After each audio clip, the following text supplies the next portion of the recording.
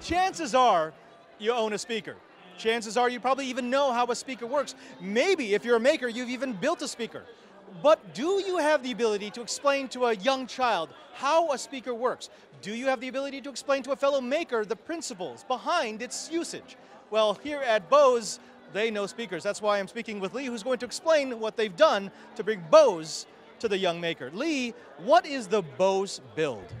BOSEbuild is a new product line from Bose. We launched it about 2 months ago, maybe 3 months ago at Maker Faire in DC, because we thought that was a perfect place to talk about what we're trying to do here, which is not just make a product that comes in different colors that kids might like, but give them a place to explore how things work starting from the first principles. We start with a magnet, get them to explore what magnets are, a coil of wire, and we build up conceptually until they have a great sounding Bluetooth speaker that they built. That's what I love about this product, is that you're building upon layers of knowledge. Because even though we all have speakers, in fact, most of us have probably thrown out speakers at some point. We just take them for granted. The technology behind them is actually very foundational to the world that we live. You're dealing with magnets, with electromagnets, with ferrous and non-ferrous materials, and of course, what do different frequencies look like? What do they sound like? And what type of materials and enclosures enhance particular sounds? Now, if I were to teach a young child with this, what kind of lessons could I give him or her? Sure, I mean, we start and we have an interactive app, I'll just kind of bring this up, that starts with a whole journey of discovery. This one's been unlocked, but if you were a child, you would start here and go through this whole journey of discovery that builds layer upon layer, as you were saying. And it starts by introducing them to what a magnet and a coil can do, and it's a simple matter of, I can show you here, launching a coil. So we have a coil, it's made out of copper. We describe that and explain that to them. It doesn't do anything when it's near a magnet on its own, but when we put electricity through it, we can get it to jump, and at different levels of power, I can get it to jump off the coil. And we usually get a wow moment right there, and that's where in the context of our app, there's these videos that pop up and say, now you just said, wow, I can teach you something, without calling it teaching, and then bring to life the concept that made that coil jump off the magnet.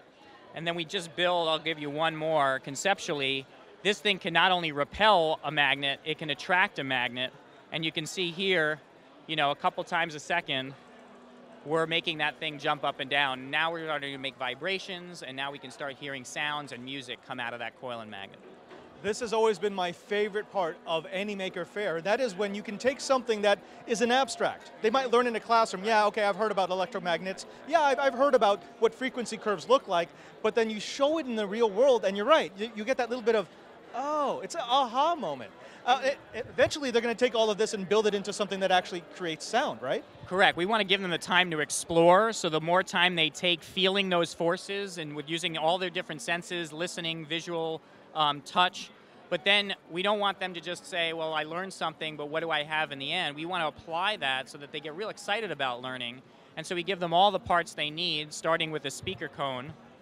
But the speaker looks a lot like one of the earlier activities. This is a paper speaker template, a single sheet of 8.5 by 11 paper with scissors and tape.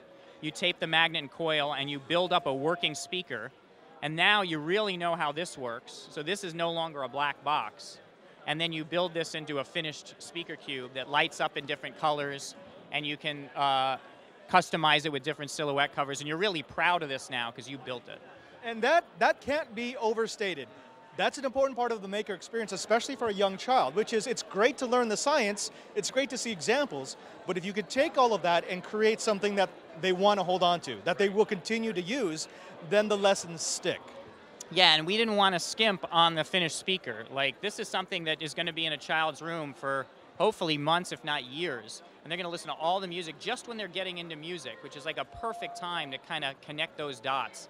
So you're not saying necessarily who likes science and engineering, you're saying who likes music, and then you're using that to unravel this onion. I gotta tell you, I love what you're doing here. Thank you so much for bringing this to the fair. If they wanted to find out more about the BOSEbuild, or more about Bose in general, where would be the best place for them to go? Best place to go is just build.bose.com. That's our dedicated website just for this product and this whole range of experiences, and all the information's there. Lee, again, thank you for your time. Thank you for technology. And if you've got a youngin' who needs to learn about sound and technology, Bose wants you to build it.